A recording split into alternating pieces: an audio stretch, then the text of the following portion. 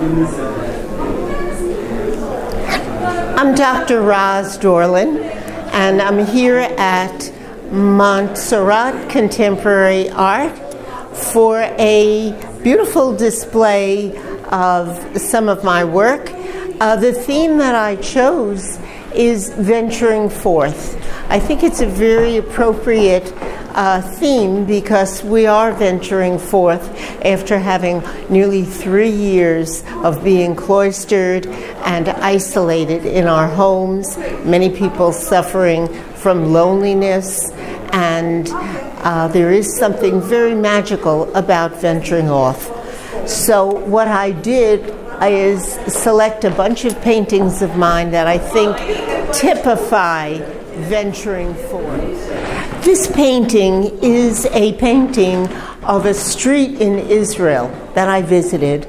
I took photos of it, and the reason I called it venturing forth and feel that it's consistent with the theme is that we see a doorway and we're walking through an arch. And I think that typifies what I've been trying to express artistically. There's a couple of paintings here that are paintings of sitting on a porch, sitting and looking at the water. Very contemplative and quiet, and very good and healthy because we don't have much time to sit and relax and meditate. This painting is a painting in the back porch of my cousin's house, and it's a very quiet. You notice there are 2 rockers there. They're both empty, but it certainly creates an inviting scene for just sitting and relaxing. We all are so hurried so frequently. The same thing here. This is a porch at Montauk, and it is a very restful scene. These are all painted on oil, on canvas, and they've been part of this collection that I've gathered during the pandemic and painted, actually.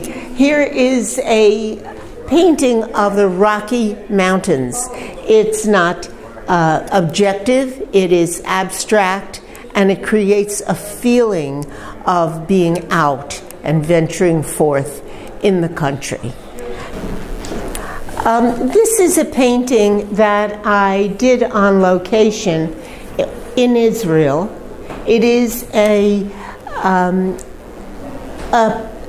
taste of the Dead Sea. It is a very meaningfully constructed scene for me, and I find it a place that's very important to be and to connect with. The theme of this painting, venturing forth, is the theme of this exhibit, and I called it venturing forth because, again, we see a young woman walking in Israel on the Dead Sea, walking forward. It is more abstract. It is not a realistic painting. It was fun to paint, also in oil. And next to that painting is another painting of the Dead Sea that I think is very impressionistically done and conveys a feeling of warmth and connection and meaning. Here we have a scene of a lake, very impressionistically painted. It's a lake in New Hampshire. It conveys warmth based on the colors. It's loosely constructed, and it's a place that I visit very frequently when I am with some of my family.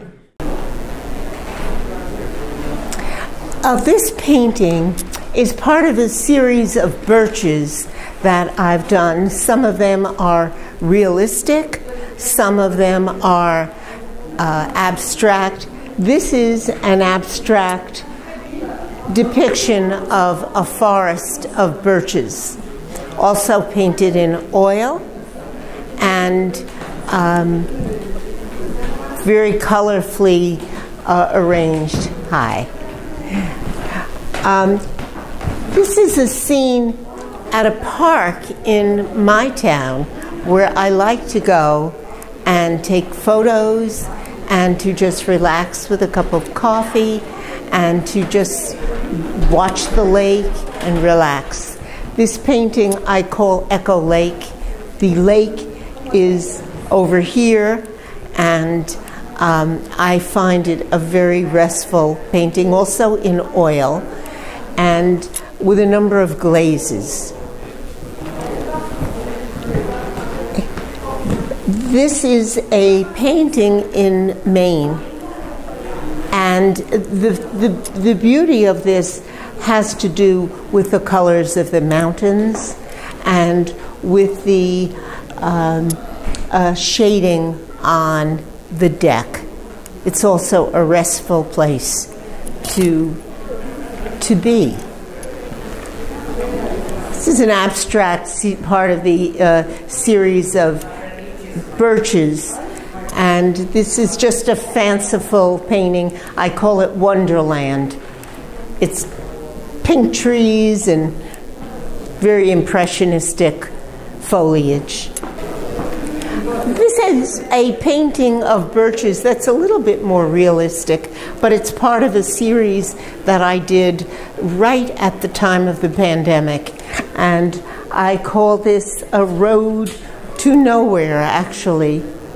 This one is an interesting painting. It's a street in Israel, and I was fascinated by the arches and the effects that the light and the lamps caused on the buildings. It's impressionistically painted. It's a beautiful sacred place, and a place I love to be. This is a painting of a favorite street of mine in Israel. It's kind of a place where you just want to sit down and have a coffee and relax.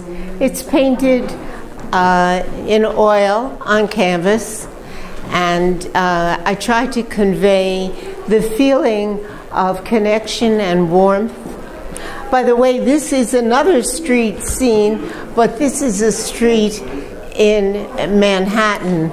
I did try to show you that Columbus Avenue is right here. And I like doing street scenes in any country, and I love traveling.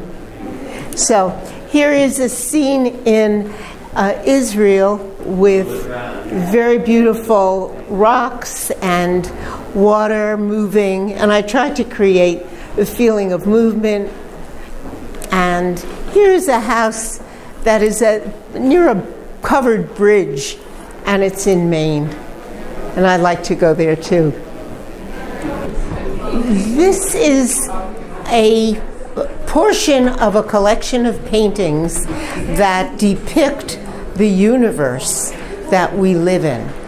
I have always had a great interest in astronomy, and I used a number of techniques to depict what the Hubble telescope and the Chandra telescopes have told us about foreign beautiful stars that are photographed that provide tremendous detail about the universe we live in. This is the constellation Orion, and Orion is 7 billion light years away, but we do have the telescopes that allow us to see very clearly what is so far away. I call this painting Birth. It is a view of a constellation, but as I painted it, it conjured images of the birth of the universe. As you know, when we look at stars from afar, we are not seeing those stars as they are today, but we're seeing them light years ago, which means these stars may not even be there right now because we see the light that has been transmitted from afar.